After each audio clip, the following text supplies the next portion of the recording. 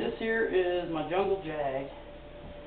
I have to use the hooks here the last couple times to get him out because he's been kind of cranky. But once he is out, back up just a hair.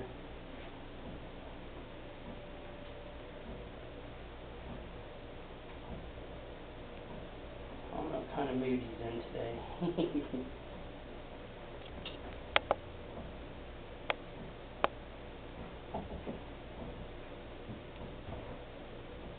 He's in a good mood now.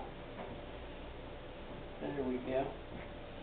I found when using the hooks, the more aggressive ones, as long as they keep their tail wrapped on the hook, they seem to stay pretty mellow and you can handle them okay. Oops, don't want you falling, buddy. I don't know if you can really tell, but he's getting orange right behind his eyes. He's got a clown or thing on his head. Named him Loki after the thing in mischief. Kind of think some of these names I've given these snakes have come back to curse me. Like my yellow anaconda's apocalypse. Hopefully the death of me. He is a 2010 jungle jag. He's getting ready to go in the shed too. Seems like they all are. I swear they all shed a week apart. He's a real beauty. He will be getting bred in a couple years with my diamond jungle, and maybe even with my jag. I haven't decided yet.